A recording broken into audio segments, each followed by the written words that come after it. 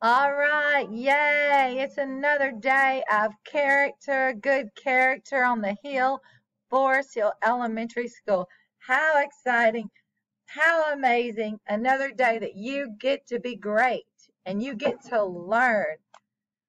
Every day we face choices, and we've been talking about making good choices, making the right choices so the classroom can go well, PE can be nice, the bus can be peaceful.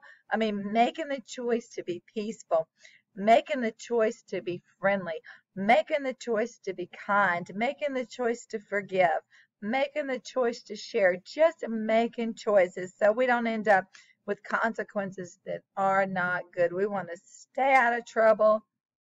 We want to be our best self. So we want to make good choices. I was talking to some kids the other day and I told them, listen, at school you have to obey.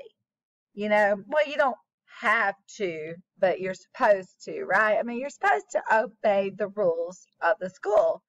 And so we started talking about rules, and I'm like, rules, everywhere you go, there are rules. And then I told them, we're at school. We're not at your house. So a house is one way, school is another way. And you have to know the rules of the classroom and the rules of the school. You have to know them, and then you get to make the choice to obey. So we're going to kind of review some rules. We're going to talk about what it means to obey. We're going to talk about what that looks like, and we're going to use some students to do it.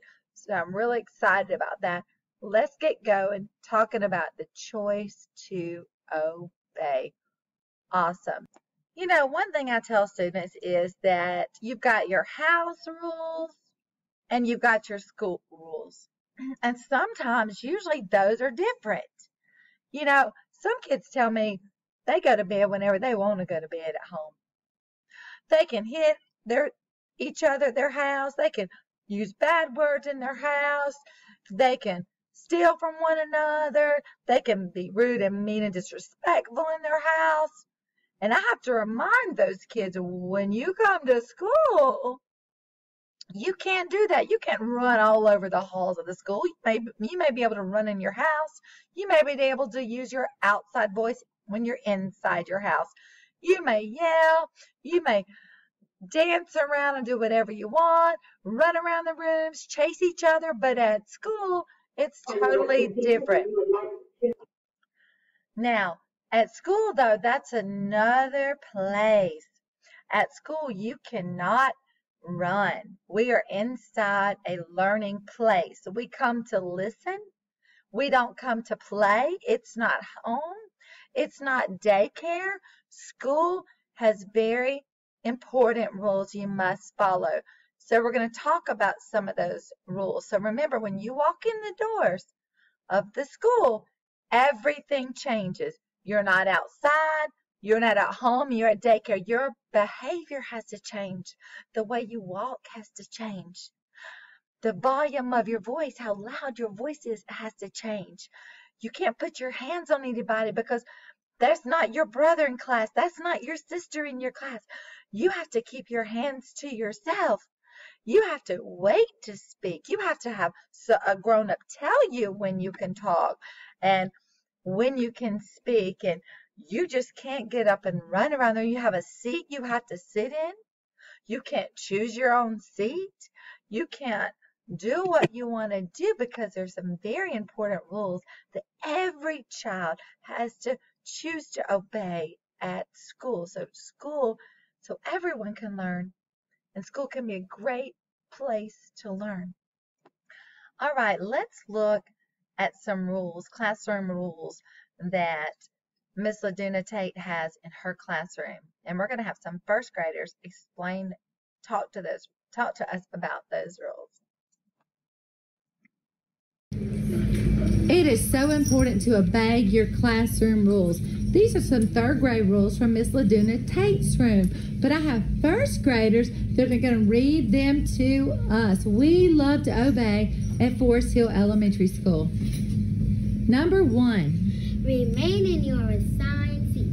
Very good. Number 2.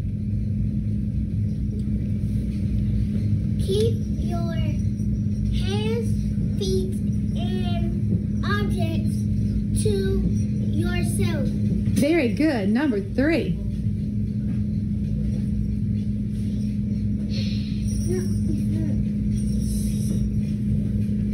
Number 3. Raise your hands to speak. Good. Number 4. Who's going to do number 3? Good. She didn't say this one. This You can do it. Go ahead. Awesome. Keep your chin on all 4 legs. Great readers in first grade, Miss Bowman's class. All right, number 5. Be respectful to everyone. Awesome. Y'all take a bow. Y'all did a great job. Woo! We're so proud of our first grade readers. Reading 3.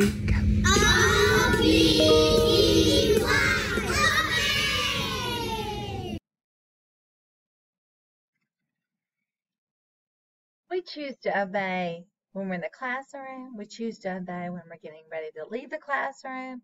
We can choose to obey in the hallway. We can choose to obey in the cafeteria. We can choose to obey on the bus.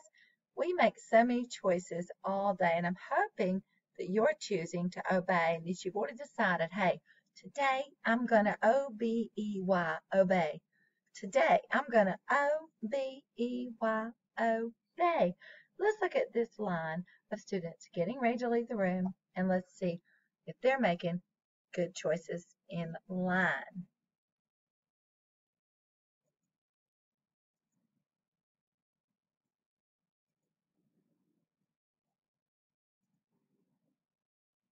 We make 1,000 choices. Haha, maybe not 1,000 choices every day at school. We make choices every time we stand in line. You're about to see some students make good choices in line, and some students make not so good choices in line. Uh-oh. All right, students, show me those choices. Uh-oh. Which are the students making good choices, and which are the students making choices that are not good? Think about it. Look, watch. What are they doing? Oh my goodness. I'm so glad that other students are ignoring them. See the students ignoring them? They're not turning around. They're not looking at them. They're doing the right thing. Hands in their pockets, being still, not moving around, not turning around. I see a student turning around backwards. I see a student trying to talk to the student in front of them. Uh-oh, uh-oh. Consequences are coming. Every choice has a consequence. You know, sometimes when children don't obey the rules and they get in trouble, or they get sent to the principal's office, or their parents get a phone call, they want to cry and or blame someone else, they get upset when they can't ride the bus anymore. They get upset when they lose some time in PE, or they get upset when they have to sit out during PE or for a few minutes, or they get upset when they don't get an SS, when their clip is dropped, when their behavior grade drops. But when you make the choice, you choose the consequences. You choose what falls. It's too late when you make the wrong choice to say, well, he did it first, or no, you cannot blame anybody else for your choices. Your choices are your choices. No one makes you obey, and no one makes you disobey. No one makes you listen. You make the choice to listen. No one makes you hit. You make the choice to hit if you hit, and I hope and pray you don't hit. No one makes you talk about somebody else. No one makes you be rude or mean or disrespectful. If you do those things, you make the choice to be rude. You choose to be mean, and you choose to be disrespectful. You don't have to do that. If you get out of your seat, or you put your hands on another student, or you call them a mean name, you made those choices. You're choosing not to shine. You're choosing to be rain instead of sunshine. Remember that? You're choosing to bring clouds and lightning and thunder to our school.